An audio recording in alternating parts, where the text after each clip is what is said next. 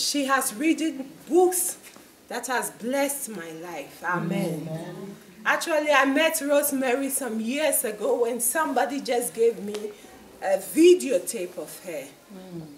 That's how I came in contact with her. Somebody just gave me a tape that she was teaching. I looked at that teaching and I said, I have to see this woman. She was so passionate. She was like a lion. Wow. And I said, wow, this woman, I have to see her. And you know, God knows the desires of our hearts. A few weeks later, she just called me. Somebody gave my number to her. And she said, we are having a program. Do you want to come? And I went. That's about 3 years ago. And I never left her.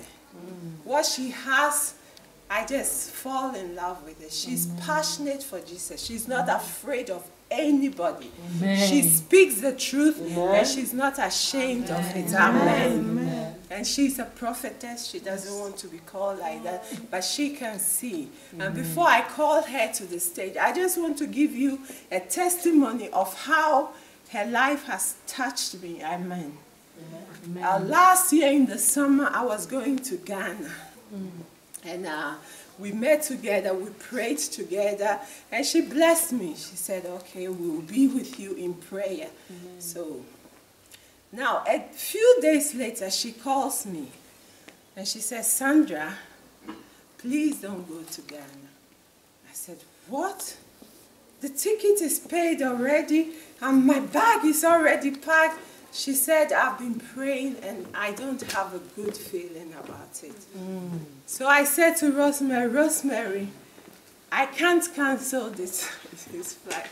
She said, I am begging you. She began to plead with me. She said, I'm begging you. I said, Sister Rosemary, what are you doing? You are breaking my heart. I'm going to Ghana. She did everything. And then she said, if you want to go to Ghana, then prepare yourself, because God says, don't go. To cut a long story short, I couldn't not go. So I said, help me with prayer, I have to go. That very night around 11 o'clock, I was getting ready to sleep. Sister Agatha, who is also part of our Sisters in Christ, she belled on my door. And she came and I said, hey, what are you doing? She said, Rosemary sent me to come and beg you to not go to Ghana. I said, hey, this woman means business. But I'm sorry, I can't go. I explained to her why I could not go. She said, Sandra, it makes sense, but the way Rosemary is saying it, be careful. Now, I went to Ghana. And what she said actually came. I came back home really very sick. I got an attack in Ghana.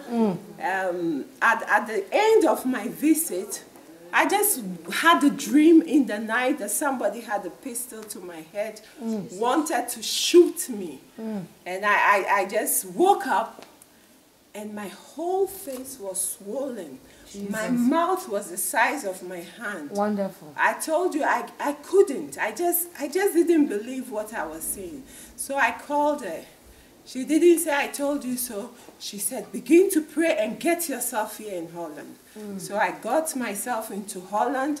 I went to the hospital. They did all the tests they could do, but they couldn't find anything. She said, this is what I was trying to tell you about, but I will help you.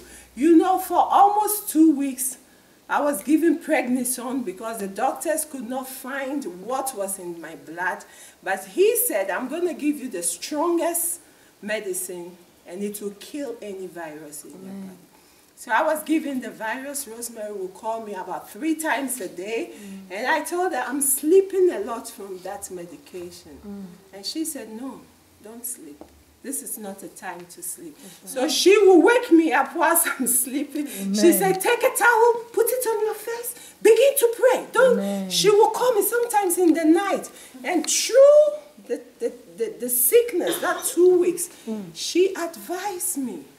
She helped me. She taught me how to take the word of God and pray it. She said, now the thing is in your body. You need strong faith, she would say. Strong faith, not that kind of queer faith. Strong. And together with Sister Rosemary, with the Bible, because she never speaks anything out of the word of God. With the scripture, she will give me scripture over scripture over scripture. And thank God, this thing went away. Praise the Lord. My faith, you know, somebody saw me and didn't know what is wrong with me, to let you know how terrible it was. Told my friend Gina here, I saw Sunday, I think she has leprosy. Oh, Jesus. That is how terrible it was. You looked at my face and it was terrible. But you know, sometimes we need somebody through whom God can speak to us. Not all of us are prophetic, you know. And I thank God that she came into my life. This is the woman you are going to receive ministry from. If you have a chance, take her telephone number. Rosemary is a person that when you tell her your problem, even when you have forgotten it, she will be calling you, asking you about it, praying with you through, and she prays. Amen. I'm not saying this because she's here. I have met her and she has made me richer. And I'm happy that she trusted me because she's very perfect in everything to organize this evening.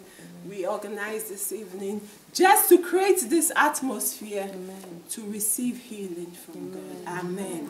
So before Rosemary comes, I will call Sister Amrit to sing one song, and after that Sister Rosemary comes and ministers, and then we will hear another song. Amen. Sister Amrit, are you ready?